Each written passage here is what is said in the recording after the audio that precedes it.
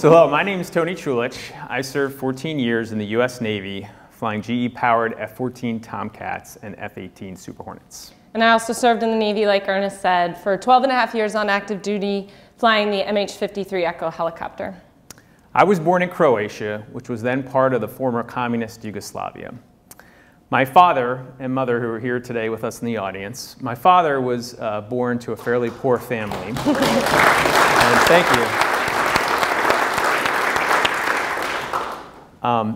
And my mother was actually born to a fairly well-off family, but because she was female, she didn't receive an inheritance from her family. So they didn't have much when they got married, but they saw a better life for themselves in the U.S. And they were able to immigrate. And soon after arriving into the U.S., they came to the South Bronx. And sorry, no Ellis Island story here. It was the 1970s, and their ship was a 747.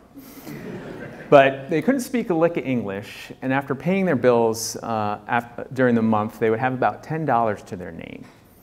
And my father had a job as a manual laborer, and my mom picked up an extra job cleaning apartments in order to make ends meet. So my favorite part of the story is how they learned English. They learned it by watching Sesame Street, and they did so on a television that Miro found discarded on the side of the road and fixed it. So my father received his lucky break by getting a true electrician's job, which he was trained in, and over the next 25 years worked his way up through the industry to become chief engineer of several different plants. What stuck with me when I was young and hearing these stories was their ambition to seek more in life, and the courage and initiative to do it in a place thousands of miles away from where they called home. Imagine doing this yourself, moving to, say, China, and taking your young family with you, not knowing how to speak the language, and having to take a job at, say, a butcher shop to make ends meet even though you were a trained engineer. I mean, it was quite a feat, and the work ethic that it instilled in me stays with me today. So Katie, in contrast, came from a hardworking middle-class family in rural western Maryland.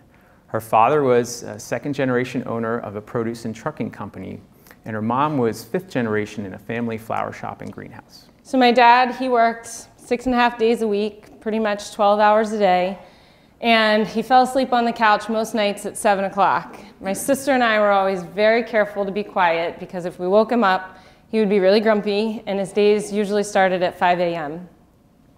I can remember my mom working until like 3 and 4 in the morning during the various holidays, and she would come home long enough just to take a shower and then hurry back so that they would be ready to start the floral deliveries for the recipients so they could get them, say, on Valentine's Day.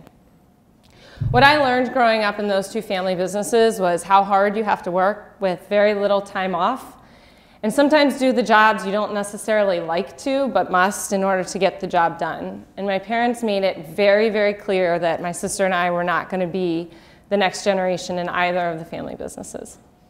So with regard to my service, it started with a very early interest in aviation.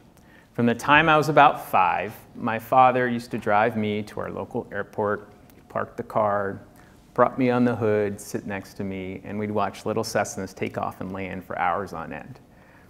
And if that was the inoculation, the several fighter aircraft coffee table books dog-eared from use, the multiple plastic model airplanes hanging from my bedroom ceiling with fishing wire so it looked like they were flying, and the fact that I could recite several scenes from Top Gun verbatim meant that the fever had set in. So like a lot of 5-year-old boys, Tony decided early on that he was going to fly the highest and the fastest aircraft, and he quickly realized that that had to be in the U.S. military. And soon after that, he realized the long road that it would take to get there.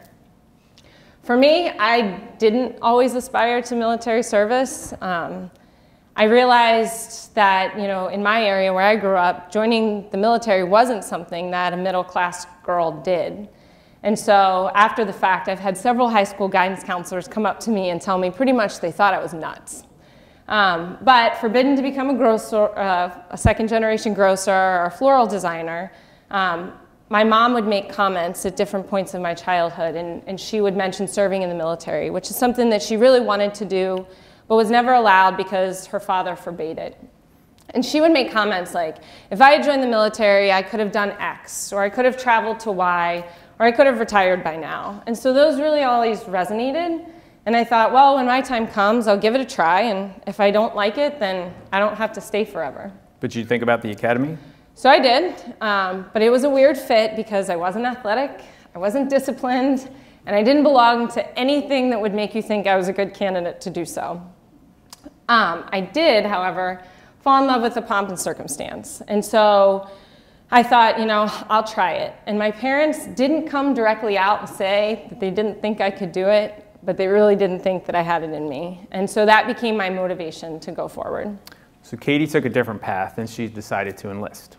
So while I was waiting for the results of those applications, I was less than 18, and I knew I wasn't going to go to college and follow my peers. It just wasn't the right path for me. So I went with my dad down to the recruiting station, and he had to go because he had to formally sign the papers. And I can vividly remember the moment, sitting in the chair next to the recruiter's desk, and he was sitting, you know, catty corner to me, and he was offering me the opportunity to go take a qualifying test for the Naval Nuclear Power Program, which was a great program for the Navy.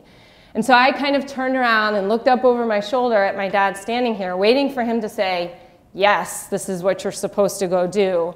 And I didn't get that answer. In fact, what I got was a much different comment and something that changed my parents and I's relationship for the foreseeable future after that. And my dad kind of looked down over my shoulder at me and said, you know what, Kid Kate, don't look at me. This is your life now. So we'll fast forward in time a little bit, 2004, which is when Tony and I's paths first crossed. I was a midshipman, a semester away from graduating, and trying to figure out if aviation was the right community for me.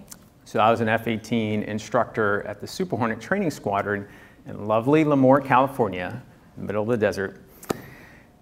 And yes, we did meet in an officers club during happy hour.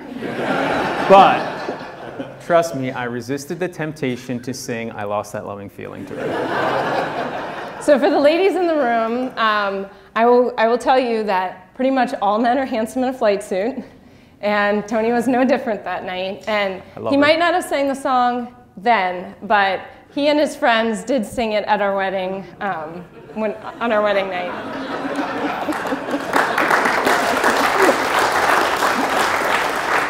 So Katie was an incredibly persistent and dedicated midshipman. She would wake up very early every morning and head to the ready room to wait for an empty back seat as instructors would go flying by themselves.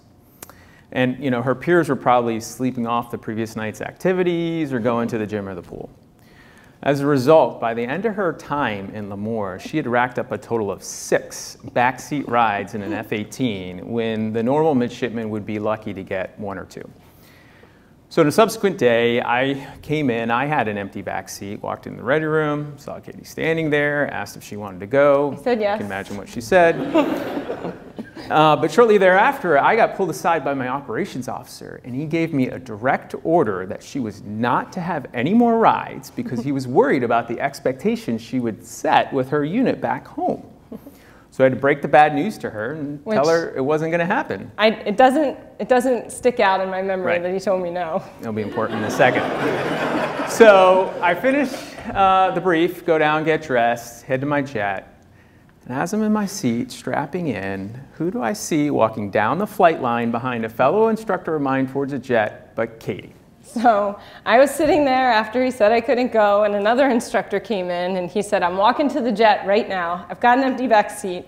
Do you want to go? And I'll ask you guys what you would have done, but this might be my last jet ride ever, and I wanted to get that picture, so I said yes. What was great about that time was it did really help me figure out that I wanted to go into aviation. But it also helped me figure out that I didn't like to fly in loops and do that kind of thing. So I ended up selecting helicopters. And in particular, I chose the H-53, which is the Navy's biggest helicopter. And it has 3 GE-T64 engines on it. So a lot of people say 2 engines are better than 1. I think 3 are way better than 2. So just to understand the sheer size of this aircraft, you could take your car and drive it up into the rear of the cargo area. It's that big. I mean, they even had a patch that used to say, piss me off and I'll lift your house. So I'm actually glad that he likes that patch because we have a very healthy helos versus jets competition in our household. And our 18-month-old, or when she was 18 months old, she absolutely knew the difference between the two. Yeah, so an airplane would be flying over and they'd say, look, airplane. Daddy flies airplanes, mommy flies helicopters. I mean, she even brought home a t-shirt once for me that said, Maverick can't hover. There are a lot of things that Maverick can do, but low and slow is not one of them. I did not wear it. So all joking aside, you know, a lot of times pilots and anyone in the military will have some sort of defining moment in their career that kind of shapes how they will operate for years to come, and I'm no different. So mine happened during the flight in which this photo was taken, and it's one of my favorite photos to date because you can see the ship up in the background and I'm flying around the boat, but the flight was absolutely not one of them. So it was my first deployment, and we were based in Japan, but we had embarked on a ship to Thailand to participate in an exercise. And things changed, as they often do, and a typhoon had hit the country of Burma, or Myanmar, as many people know it, just devastating the low-lying country. So our mindset quickly changed from executing this mine hunting exercise to preparing for potential humanitarian aid, disaster relief type missions.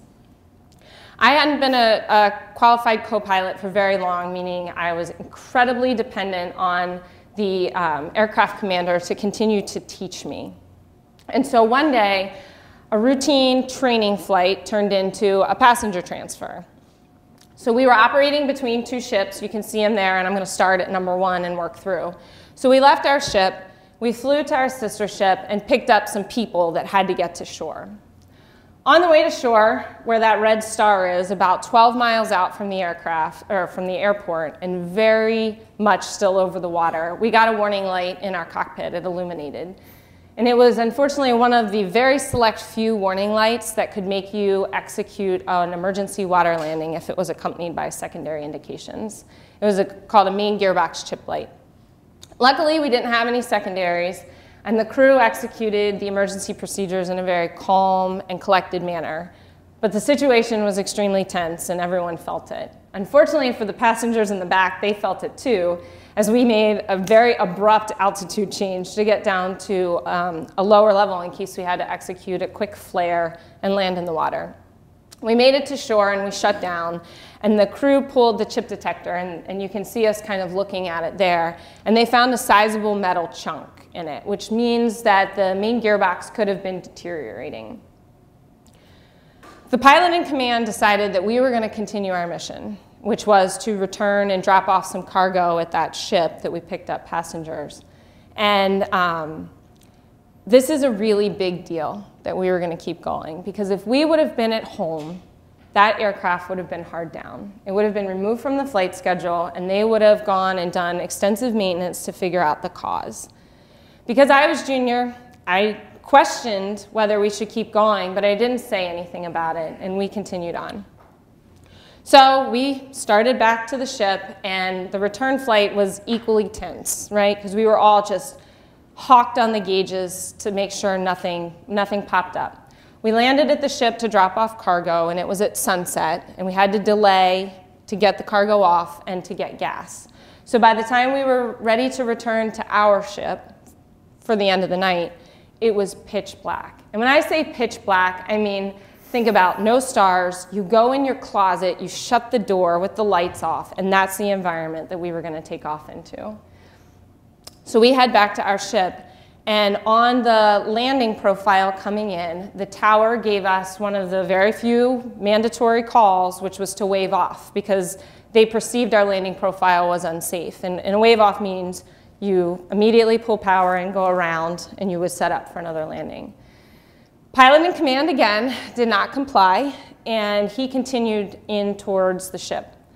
And we were very lucky that we did not hit the back of the boat that night.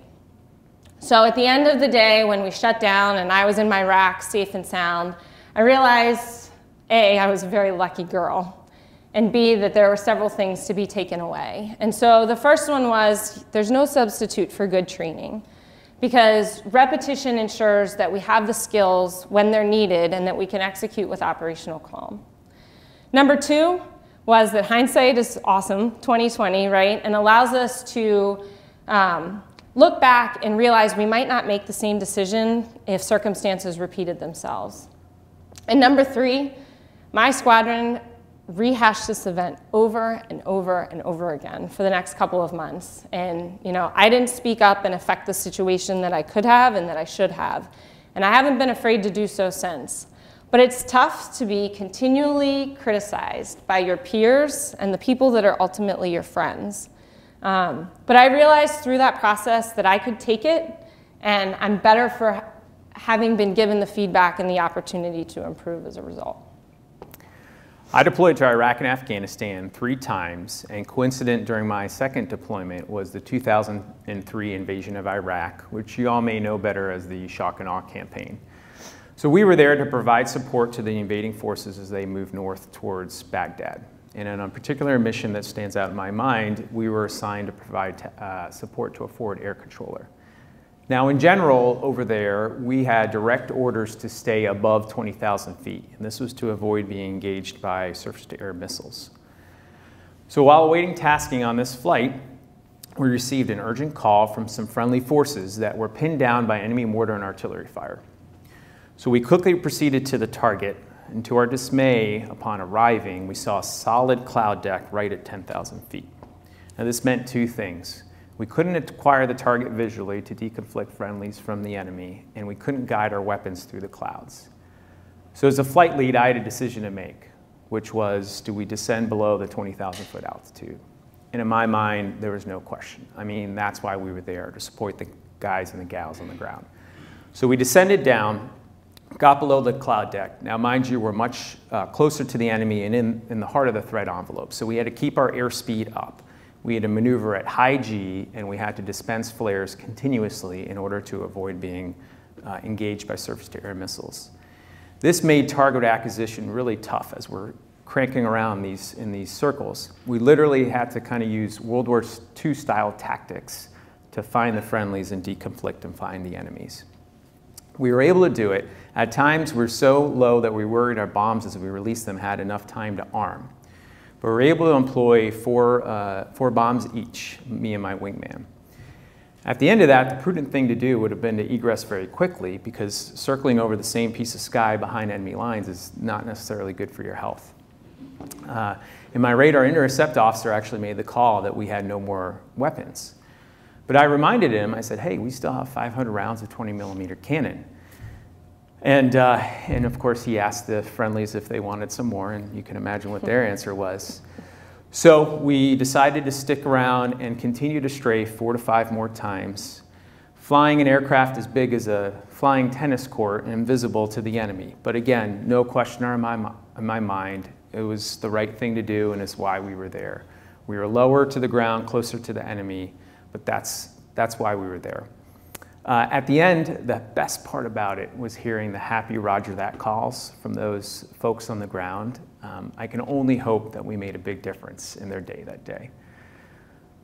But it's when you turn for home and the adrenaline and excitement drains from your system that you have a lot of time to think, and that's exactly what you do. And on this mission, and even other missions where I was further behind enemy lines, I used to think, and I know it sounds kind of odd, but you know, pictures of past POWs would flash before my eyes, and I'd be like, wow, the only thing between me being a POW and getting home safely are these 2 engines. And I used to think, wow, I hope the guys and gals that designed the oil system on this thing were having a good day, and that, you know, I hope those bearings are exactly round. So if anybody here worked on the F-110-400, thank you. So you realize as you execute your mission that you're only able to do so because of a whole host of people that support the design, the manufacture, and the maintenance of that aircraft and platform through its entire life cycle. And look, this isn't just lip service about how much Tony and I like GE engines, albeit we do. Operators, when they can focus on flying their aircraft and fighting their platform, rather than worrying about whether their engines are going to work, that's when we know we here at GE have done our job. So you've heard our stories of such today, And so many of Katie and I's peers are still out there flying and commanding squadrons. Katie, in fact, is continuing to serve in the reserves, and she's going back in the very near future to fly the 53. These experiences are a big reason why we found GE and why we work here today and why we still feel like we serve and find purpose in what we do. And this isn't just specific to the military side of the business. I mean, both of my deployments, I came home on commercial aircraft because we were forward deployed over there. So you realize, and to us, the bring them home safely is just as much about the network or those folks that are in harm's way as the network of moms and dads and best friends and husbands and wives and cousins that are waiting on the safe return of their loved ones. And undoubtedly, many of you are part of this string of connections and have your own stories just like we do and feel this importance between these two purposes of where GE and the military cross. And we encourage you to remember on a daily basis that the things that you do pay it forward so that all of us as a collective whole get to experience the amazing feeling of military homecoming. Look, we're just two of many, many veterans here at GE that have dedicated a portion of their life to the service of their country. They, like us, have many stories to share, so don't be afraid to ask and engage them. So we'd like to recognize those veterans that are attending locally or virtually. So please join me in giving them a round of applause. And if you're in the audience here today, if you could please stand up so we can recognize you.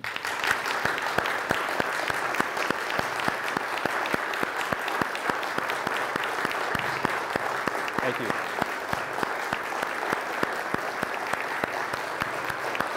Thank you for your service. Thank you. Thank you.